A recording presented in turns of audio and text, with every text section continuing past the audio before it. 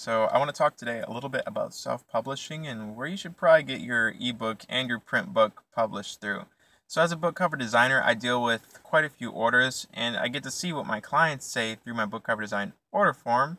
I get to see what networks they're getting their books published through. And I can tell you right now, number one is got to be CreateSpace. I've posted the link in the description if you need to get a link to their website.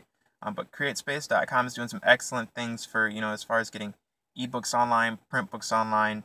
I mean, if you've seen anybody with an Amazon Kindle, well, that book was written by an author that probably used CreateSpace.com because CreateSpace is created by Amazon and they work together and tons of authors are using them. And I use them as a designer because they provide great resources for me.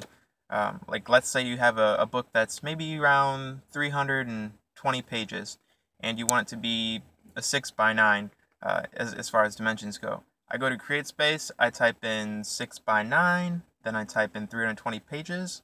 They give me a full blank template with trim lines and everything that I go ahead and create the custom book cover design on.